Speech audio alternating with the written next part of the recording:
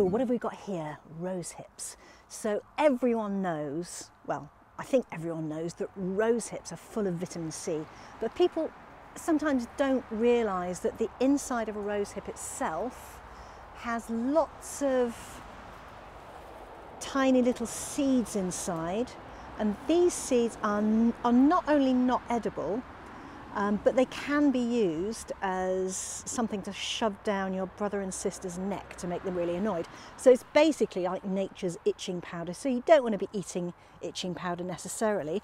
However, if you find yourself a nice load of rose hips like these and you want to use them for the vitamin C content, all you need to do is pick them, pop them in a pan, cover with water, boil them up, strain them to get all these little pippy bits out, then pop back into the pan with a bit of sugar and just boil it up, and Bob's your uncle.